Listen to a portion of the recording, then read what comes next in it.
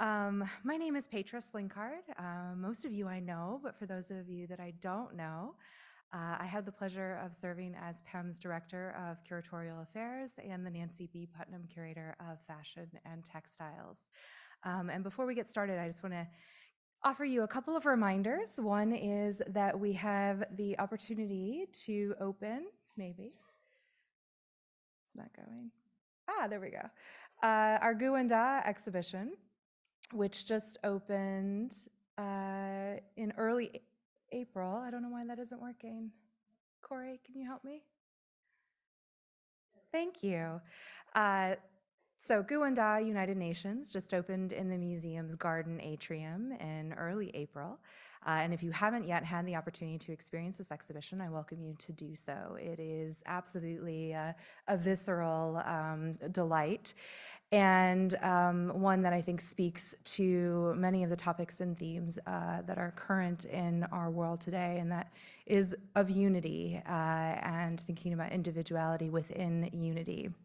And then two exhibitions that are closing soon. We'll see if that works. Is Zachary Logan Remembrance, which is currently on view in the Timmer Meditation Gallery. This closes May 7th.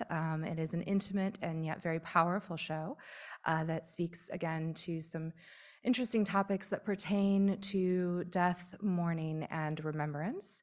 And then also in our Dodge Special Exhibition Gallery, we have Spirits, the work of Cyrene Sherpa and Robert Beer, which is on view through May 29th.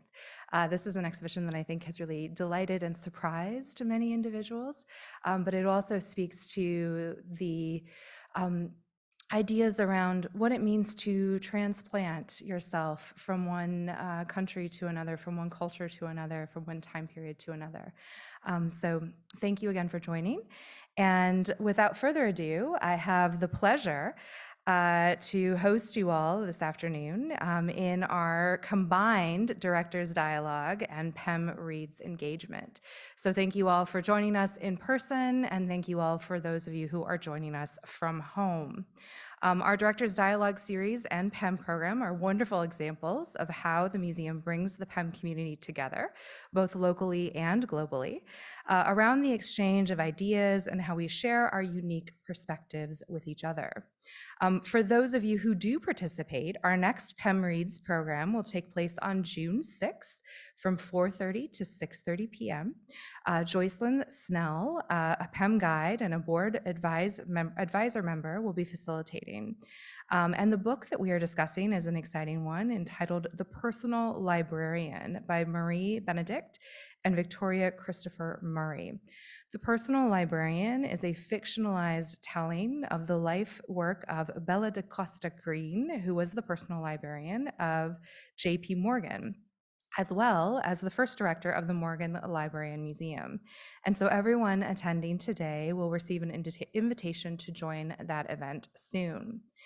And so now it's my distinct pleasure to tell you a little bit more about our featured guest, Oleksandra Kovalchuk. She is the Deputy Director of Development at the Odesa Fine Arts Museum in Odesa, Ukraine. She is an advocate for our field and also a leader of the NGO Museum of Change. And she is, in addition, an acting member of the Odesa City Council, as well as an activist and a volunteer. The Museum of Change is a non-governmental organization founded by Oleksandra, and it is one that is partnering with UNESCO and the International Alliance for the Protection of Heritage in Conflict Areas, or ALIPH, which is the only global fund exclusively dedicated to the protection and rehabilitation of cultural heritage in conflict zones and post-conflict situations.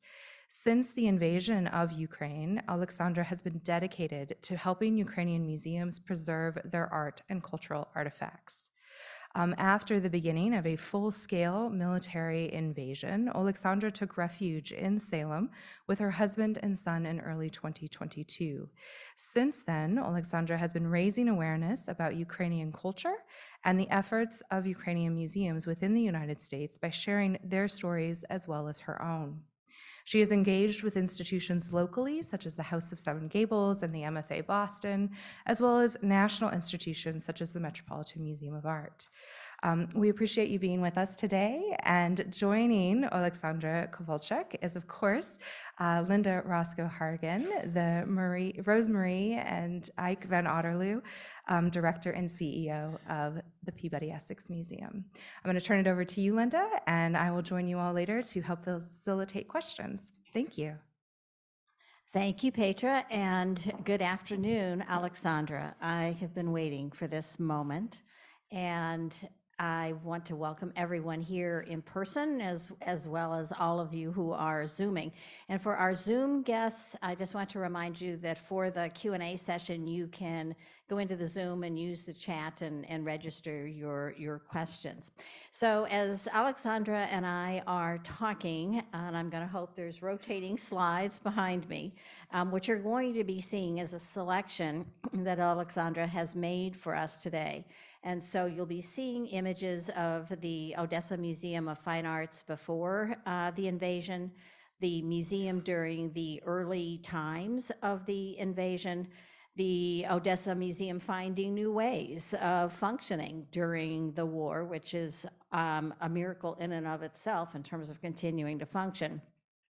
And then because sadly, many of us really do not know very much of anything about Ukrainian artists' contribution to their national art history and to international art history.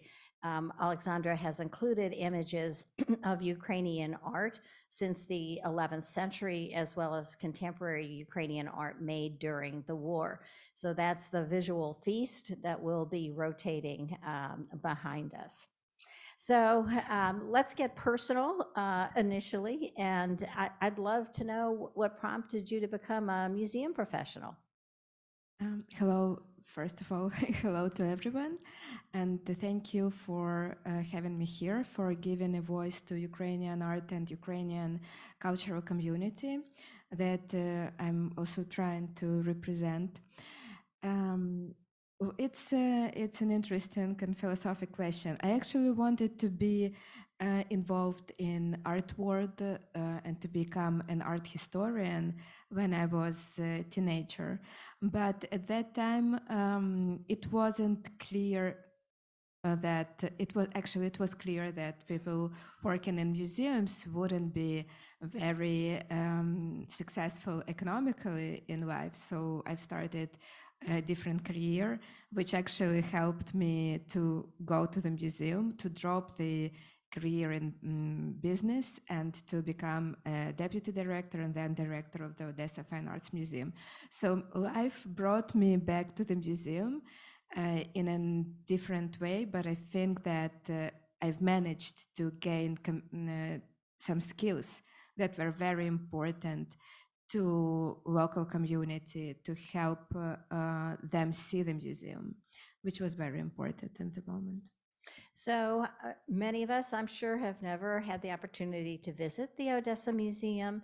So it would be helpful if you could tell us a bit about its history and its mission and what the nature of its collection is. So museum was opened 1899. It's about 123 years old. It was opened as an initiative of local community. A lot of people, it's actually like in United States, a very similar model. People came together, they wanted to open the museum to promote arts for local community, and they fundraised, they've opened the museum, and then they've donated their own collections, or they were pitching in to buy something for the collection of the museum. And it existed like this until 1917, when revolution started in Russian Empire. And very soon after that, Ukraine proclaimed its independence. And then for next couple of years, there's been constant wars and change of power between Red Army, White Army, like Army of Communists, Army of Russian Empire. and the Ukrainian army and other bandits that would work during such chaotic times. So museum reopened under communists' power, and unfortunately, part of the collection that museum has was as we have a large part of our collection that was received before 1917, but some part of the collection became a part of nationalization process. Actually, I personally call it a robbery that communists did towards private collections. They would go through private housings of different people in Odesa and around former Russian Empire. And they would collect art and money, anything. There was, as you may know, Institute of Private Property was just ceased to exist under the communist power.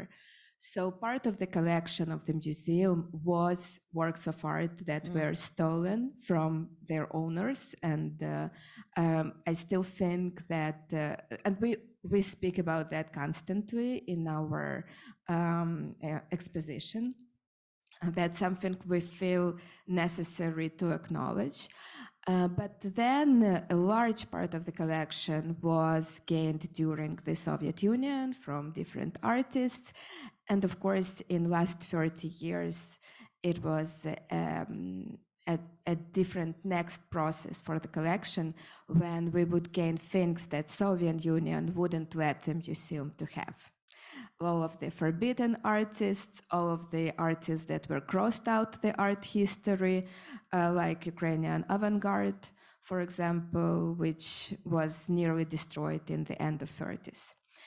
And we have about 10,000 objects. It's paintings, sculpture, graphic works from 17th century to present day. And we have a very good collection of contemporary Ukrainian art. And we keep collecting that. We're trying to collect wartime art. However, it's very challenging as we are limited in funds, obviously, especially during the war. So is part of the existing collection works that you would still describe as having been stolen from someone? I mean, the repatriation issue in the international art community and the museum community is quite large. So has there been any discussion about trying to return We constantly speak about that, but first, for this particular period of time in Soviet Union, when it was very early Soviet Union, it's extremely hard by now to find the ancestors of that people. And we constantly speak about legislation. At the moment, Ukrainian legislation wouldn't allow this to happen. And there is a specifics. In Ukraine, all of the art that is in Ukrainian public museums belongs to the state. So we kind of operate the collection, but collection actually belongs to the state. But we keep having these discussions, and personally, I think that we will get towards this after this war, because this war again highlights all of these questions of human rights, of private properties, of protection of human and everything that is connected around our life, including property, of course. Well, that's a long journey, and many museums around the world have taken a long time to deal with the stolen property during the Nazi era. So, you know, it's a long trajectory period, but it's good that the conversation is happening for sure. And actually for our museum, we've lost a large amount of our collection after the occupation by Romanian and German armies. And about a third of the collection was stolen, and we still don't even know where it is. Maybe it will occur somewhere, one day. So Petra mentioned as part of the introduction that you and your family moved here shortly after the full-scale invasion happened, and that had to have been an incredibly hard decision to make.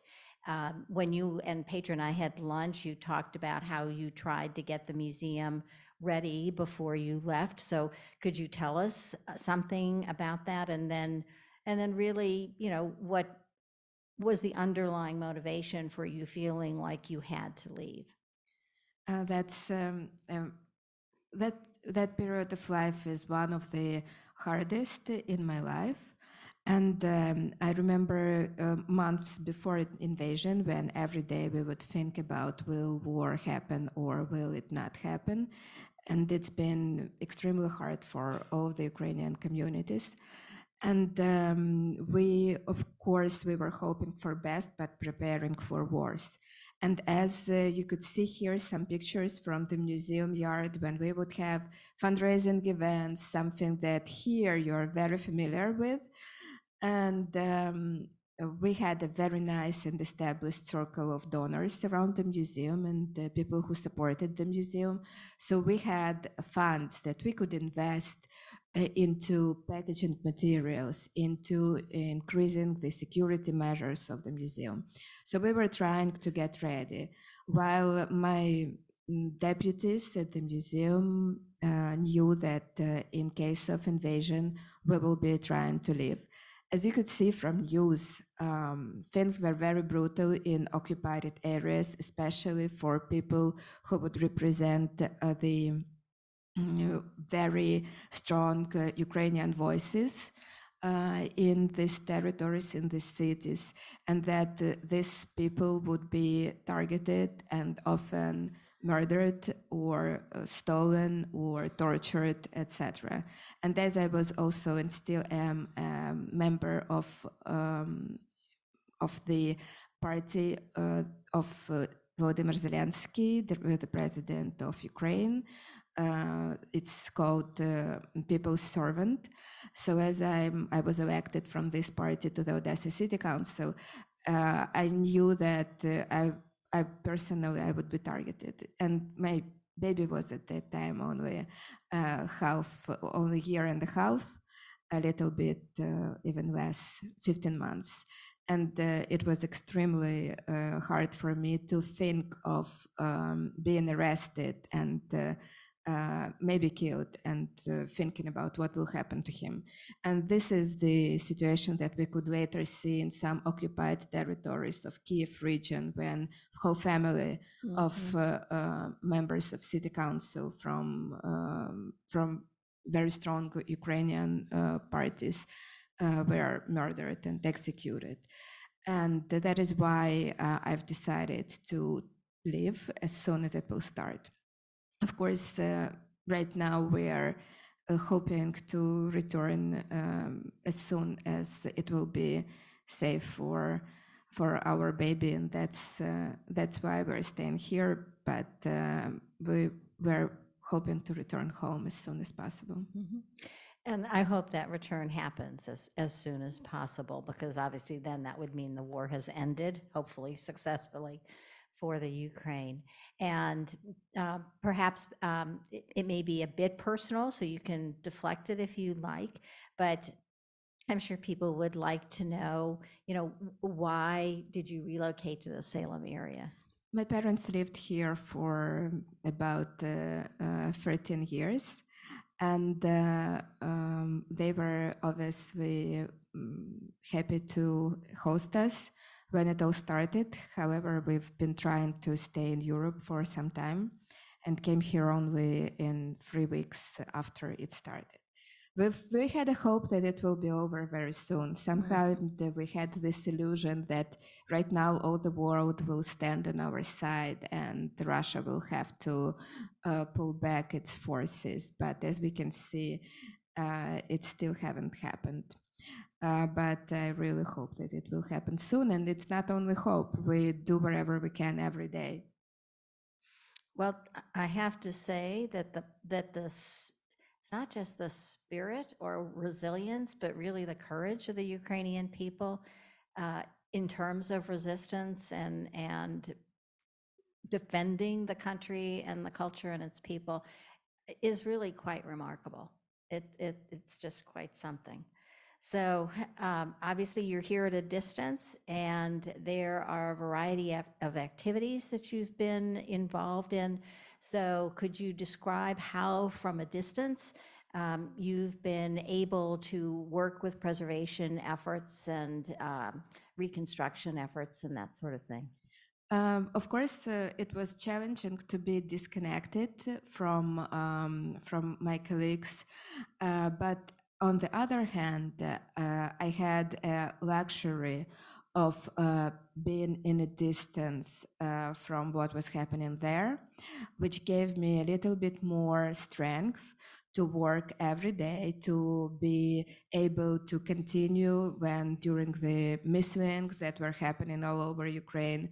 And even this anger gave me more more strength to do that. So I was constantly in touch with all of these international organizations.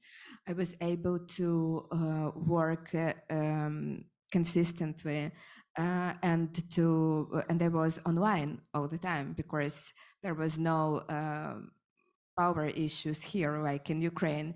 You could stay without power for a couple of days, especially during this winter, during the attacks on infrastructure. So this gave me a little bit of a bonus of being online, of being of having more strength to advocate for Ukrainian museums. And also, Ukrainian museums are very diverse, and for some teams it was challenging to talk with international donors. There was even, sometimes it could be a language barrier, sometimes it could be just like a stillness when you cannot act. You need someone to help you to act when you're in a deep trauma process. So that's where we supported our colleagues. We helped them to put together the budget.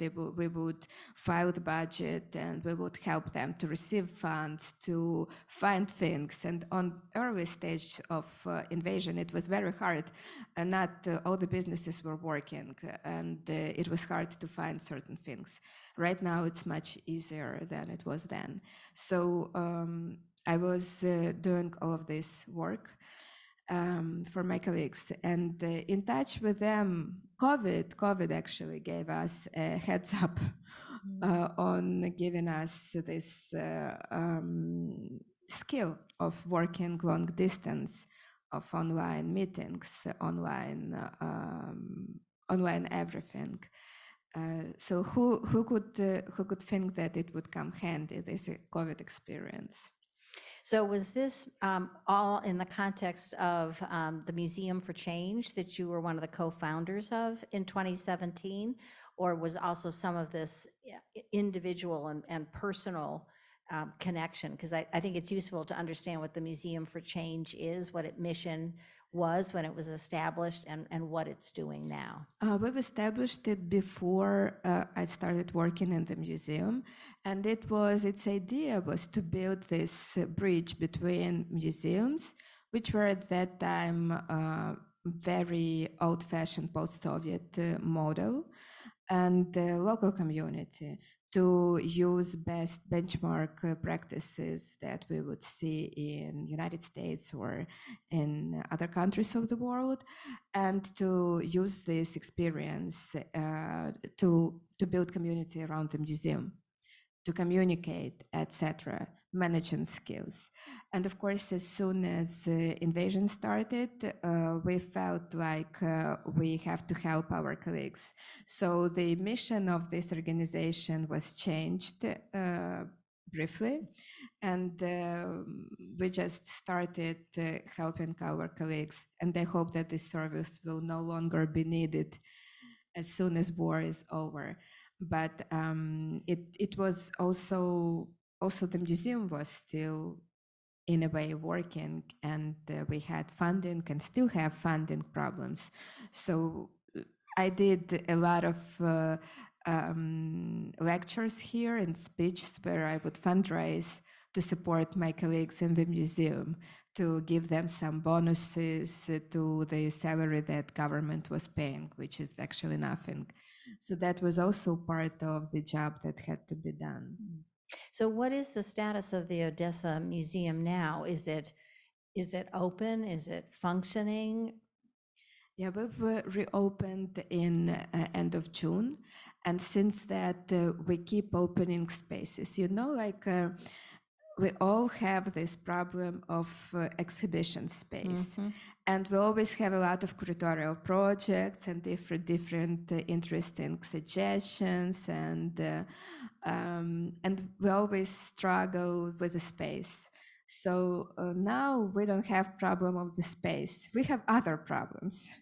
Unfortunately, but not with space.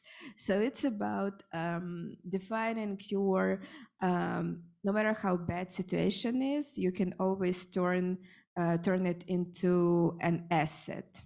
So we are using now our empty halls of the museums, empty rooms where art is no longer presented. We use it for temporary exhibitions. And right now we have a cycle of exhibitions, which is called Languages of War, where different Ukrainian artists show their wartime works. And it's a very interesting experience for our community to try to reflect on what is going on together with artists in different ways. And we have about 60% of the museum already functioning, open, with all of this contemporary Ukrainian art. And we have a very interesting list of exhibitions till the end of the year. So whole museum, all of the rooms where we used to have 17th century to contemporary art now would be about contemporary Ukrainian art. So the works that from the collection are now safely in storage somewhere? I wouldn't use word safely. Fair enough. For that, there is no safe space in Ukraine right now, as long as Russian missiles can hit anywhere. In the end of this presentation, actually, there is a work by Alevtina Kakhidze, and she says that I'm alive in Ukraine, but that's just a coincidence, or it's just by chance. So when Ukrainian art and Ukrainian museums are not destroyed, it's just by chance. It can be destroyed any moment. And part of our actions, of course, in the museum, and that's what we help our colleagues with, is digitalization, because that's something that assures that at least if objects are destroyed, we will know something about that object. So there was an article in one of the art newspapers recently about the efforts of the international organizations, UNESCO, and also the World Monuments Fund, and obviously ALIPH, if I can say ALIPH. And so the extent of the damage is really quite astounding. Some of it's collateral damage, as in just the effects of war by being where the museums are located, but there is also evidence of the cultural heritage sites and objects actually being targeted by the Russians because they represent Ukrainian history and heritage.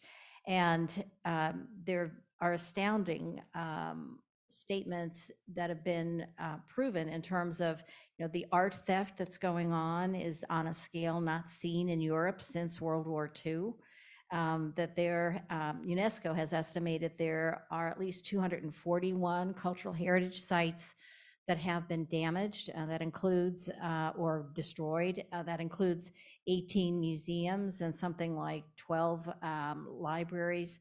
And yet within Ukraine, the statistics seem to suggest that that really is well beyond the figure of 500. And now Odesa has been added by UNESCO to its list of threatened World Heritage Sites. I think one of the astounding things that came out in this article was that UNESCO has predicted that in order to support recovery and reconstruction, that it's going to be necessary to invest $6.9 billion towards that over time. And that's just an astounding kind of figure. So, that certainly left me wondering where that funding is going to come from. So how have you already seen in the museum community the kind of funding that would suggest that kind of goal could actually be reached? I mean, UNESCO does not have $6.9 billion sitting in its bank account, as far as I know. Well, I think that there are always different, and you're familiar with that as a museum director, that there are different sources of funding for such projects. It can be always private donors, it can be always global programs that are happening that we've never participated because we couldn't. For example, some programs of European Union that we can now file when the war will be over. I also rely in everything linked to rebuilding. I also rely to Ukrainian communities, even though business is struggling right now, obviously, because businesses and productions are also targeted by Russians. They want to destroy everything that gives Ukrainian and the economics in the first place.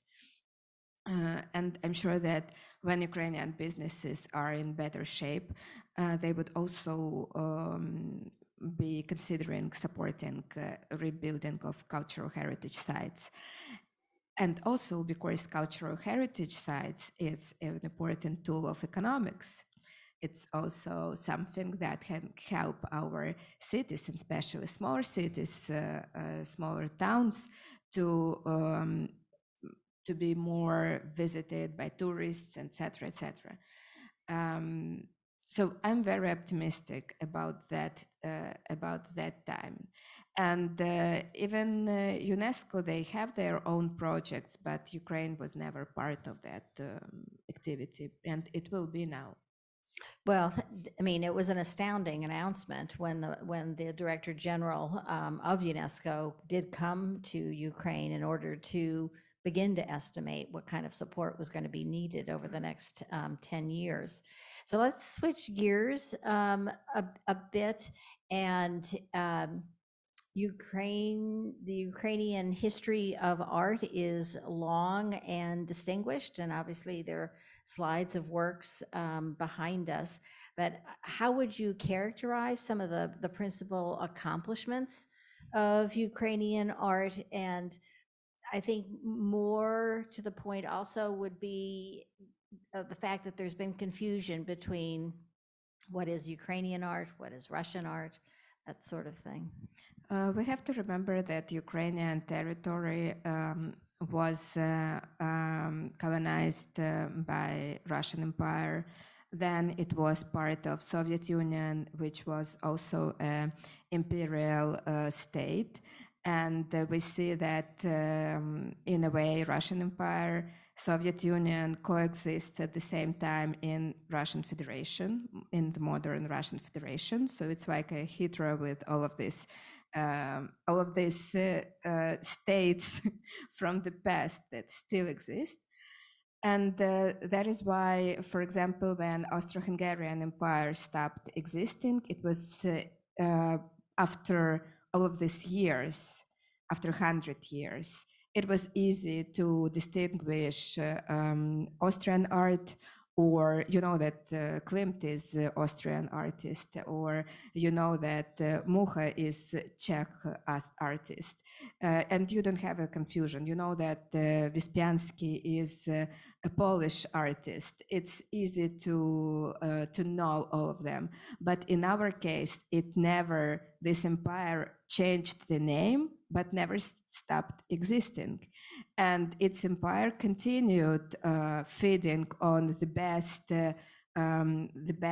talents of all of its countries, not only Ukraine. It was Georgia, it was Kazakhstan, it was Belarus, which unfortunately becoming part of Russian Federation as in our eyes right now. So they were absorbing all of the talents and saying that they are Russian and being always associated with Russia. And Ukrainian association with Ukrainian was always something bad.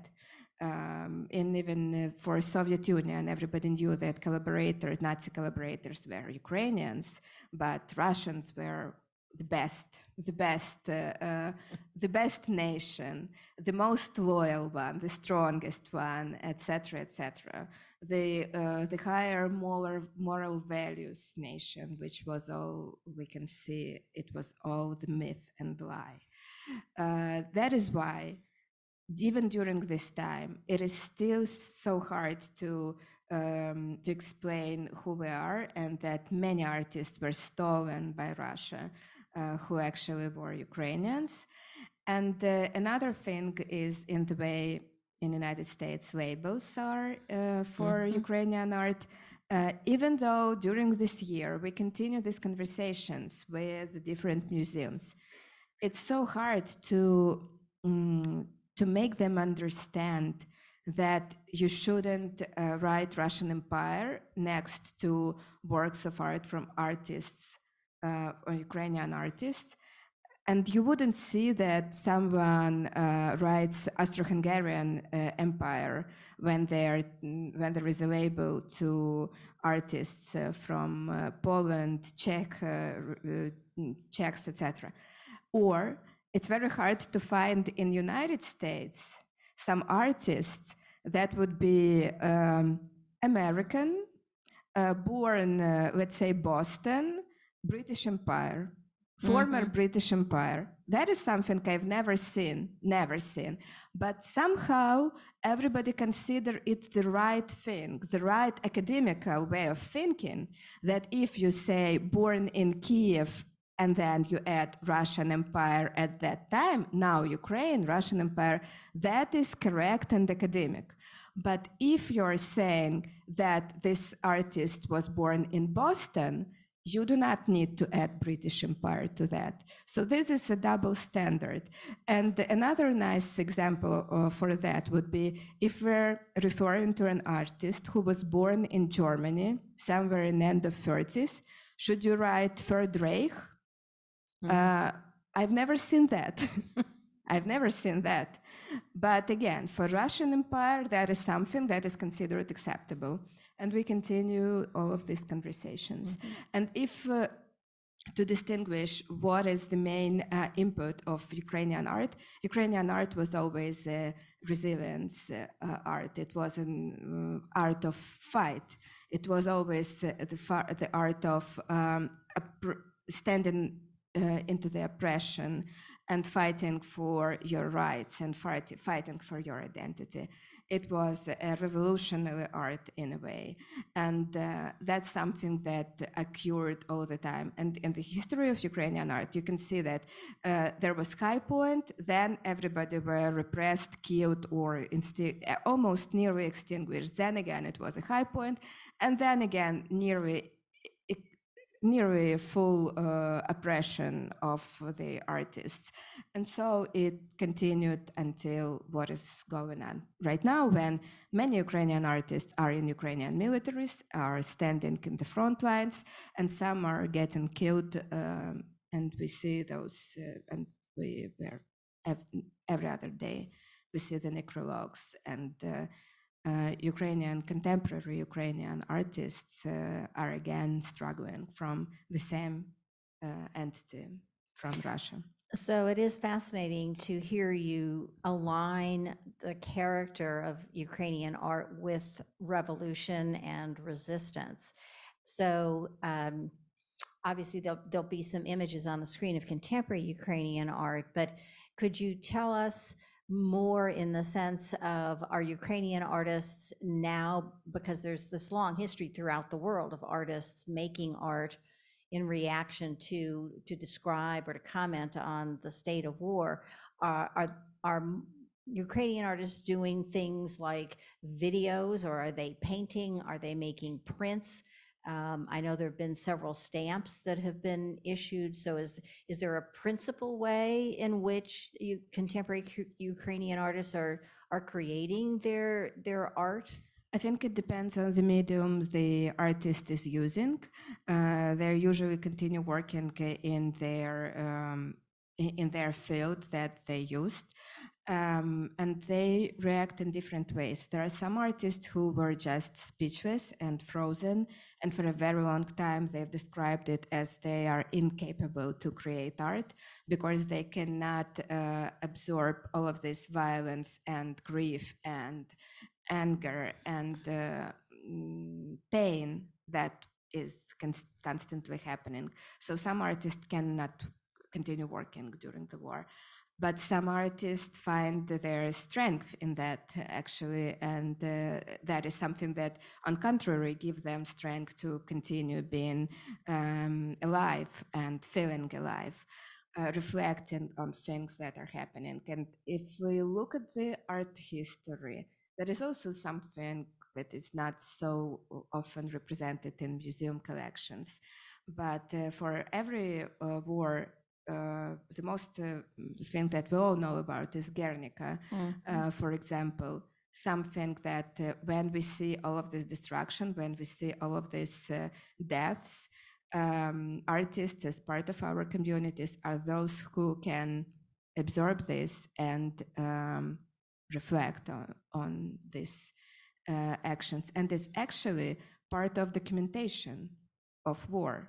And that is something that will stay in our museums and collections for hundreds of years to represent this war, to speak about it, to give new generations memory of how it was and why and how we should act to avoid these things. So I'm going to move us toward the end of our conversation and ask you what sustains you and gives you hope. It's my people. It's Ukrainians. It's these incredible stories that inspire me.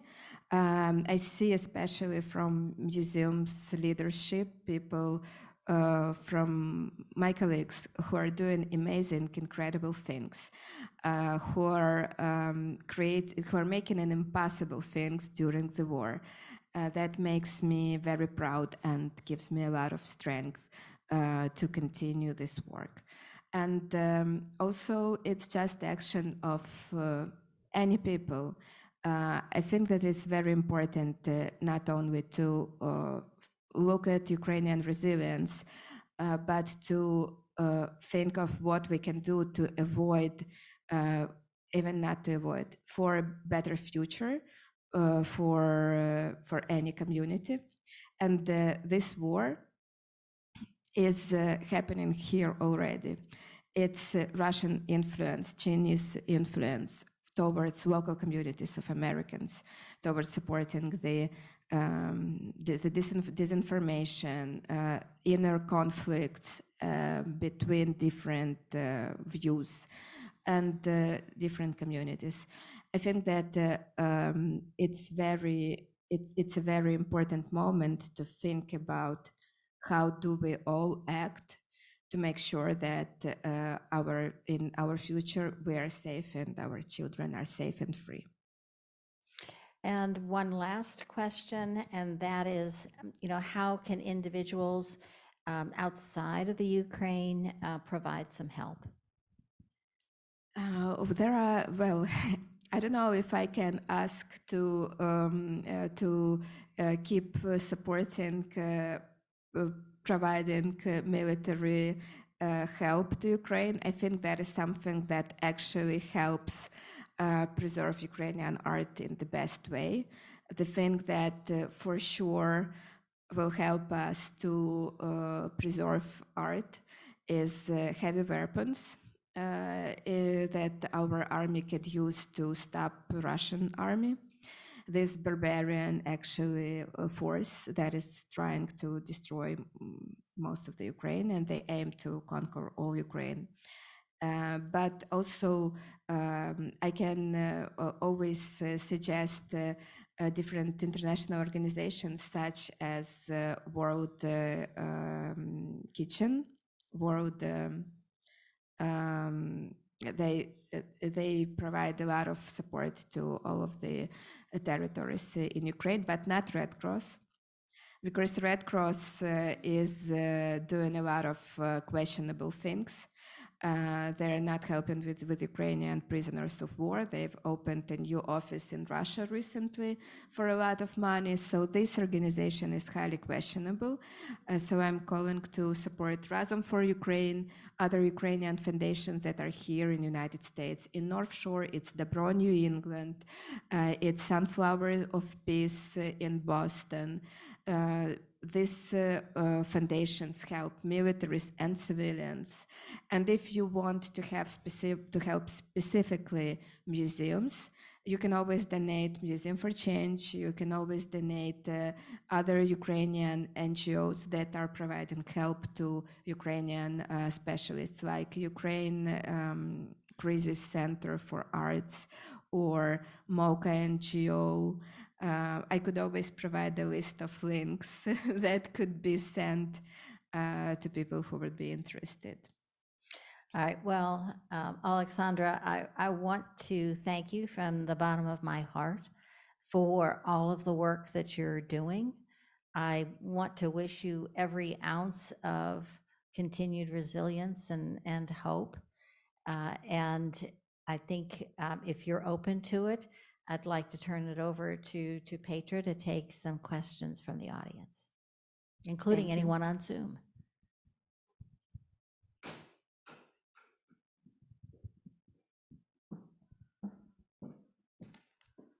Thank you, Oleksandra, and thank you, Lynda.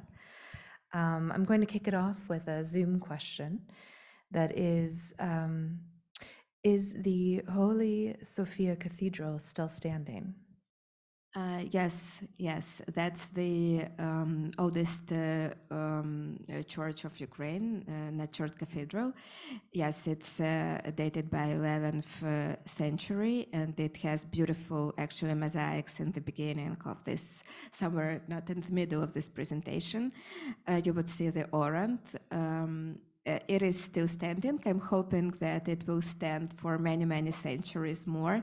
There was but unlike other cathedrals that were destroyed by Soviet Union in 30s and later on.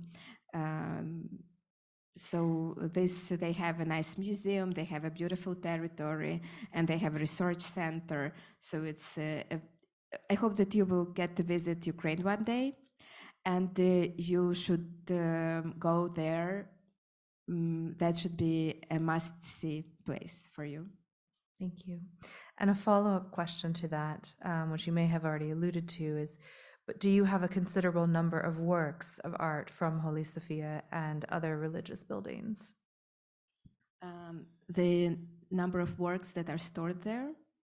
Does the Odesa Museum have examples of religious work? Well, we have some religious art in our collection, mostly received to the museum collection in 90s and end of 80s. We have a lot. It's a topic for a whole. I could give a whole lecture on the stories of religious art. It wasn't easy to preserve this art because in Soviet Union, religion was forbidden. The only religion was Lenin and Stalin and communist leaders. So they were gods, and obviously all the previous gods were supposed to be destroyed, and not everything survived. For example, we had 4,000 iconostasis, huge iconostasis of 16th, 17th century. Right now we have four full iconostasis. So sometimes they were they were relocated to museums, but some are still stored in some cathedrals in Ukraine. Thank you. Are there any questions from the audience?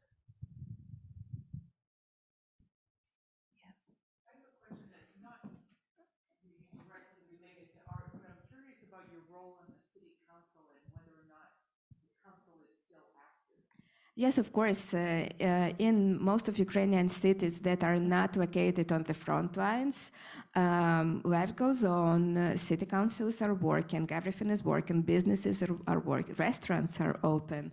People continue living their life, but they have to adjust to mislink, to drones that can arrive to the city. So there are a lot of threats, but people try to continue living, to continue moving our economy forward, and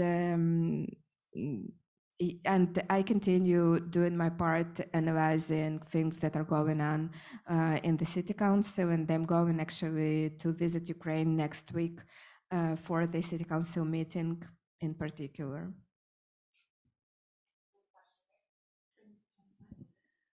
Hello, thank you so much for this presentation and your activism.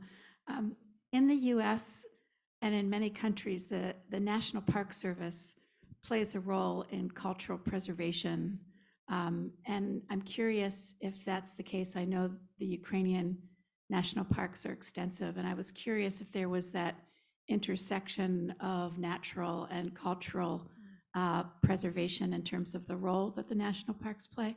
And the other question I had was, I was curious if the International Coalition of Sites of Conscience has played a role yet, or if you're connected to that network, a global network of extraordinary places that have lots of strategies around fundraising and supports in different ways. And I was curious if Ukraine was part of that network. I've never heard about this organization, actually. I will Google it. Thank you for bringing that up. Ukraine has a lot of museum and reservations kind of zones where it would be a lot of natural museums and preservation zones like recreational zones that are there's a lot of that.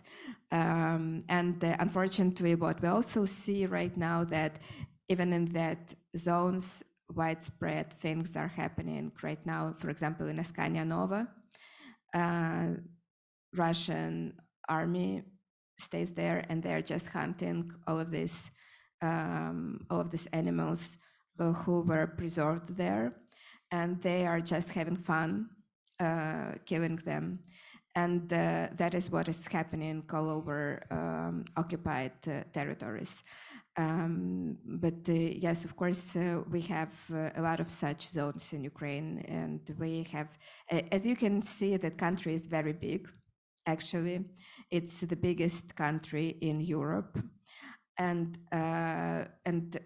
obviously we have huge natural capacities, and it's very beautiful places. Again, I hope that you will be able to visit one day. We have another question from a Zoom attendee. It is, did you bring any art to the US to protect it? And if so, will it then be returned to Ukraine? Yet for now, the art from Ukraine that is present abroad is usually part of exhibitions that are happening. There are more in Europe. Unfortunately, in the United States, you can see a bit less because it's more expensive to bring art here. But I hope that this will change and that we will see some comprehensive exhibitions that would speak about history of Ukrainian art. But of course, I wouldn't take anything from the museum in my pocket to bring it here. We have another question. Hello, what a pleasure to have this surprise, to have the opportunity to hear you. I am of Ukrainian heritage, and I am the cultural chair of the Ukrainian Women's League of America, which is 100 almost years old.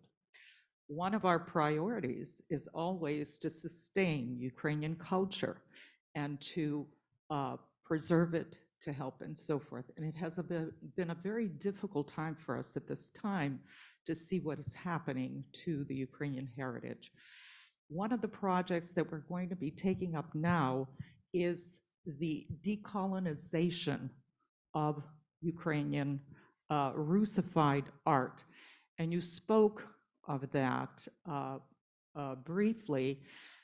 The emphasis on teaching the American public that a lot of the Ukrainian artists are not really Russian artists has been a very difficult process. I know myself through the years when I have gone to various museums and had that issue. So I guess my question is, how are you working on this particular very painful subject? Well, thank you for that question. First of all, I'm trying to contact directly museums and asking them to change titles. But of course, usually museums have larger collections, and you need to work not only with things in exposition, but also with everything else. And right now, actually, it is much easier than it was before February 24th. And we're grateful for that. And some museums are even deliberately hiring Ukrainian researchers and curators to work with their collection to create bases and to change these titles in inner documentation even. So that is happening. Of course, it's, and there are also decolonizational studies that are happening right now, and a lot of different initiatives about that. Miroslava Mudrak from Ohio University, for example, speaks about that a lot.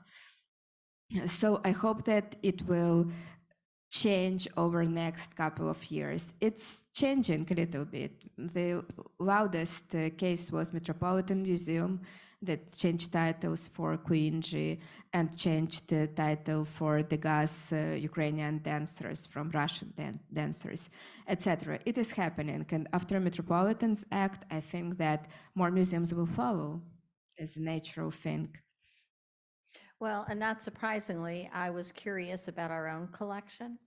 So we have about 100 works in the collection that we actually need to research. They are primarily objects of craft and industrial art. Oleksandra has very kindly, taken an initial look at the list and has offered to connect us with people who can do the kind of research that we would need to do.